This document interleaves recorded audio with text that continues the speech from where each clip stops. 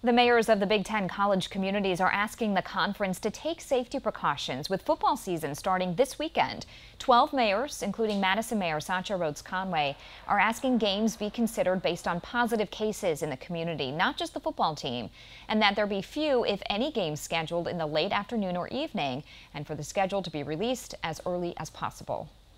When folks are going to parties, we are getting higher rates of COVID-19 transmission. And what we know from years of living in a college town is that football is an occasion for parties. If there's obvious large parties, I believe that the university will be active in closing those up as best they can.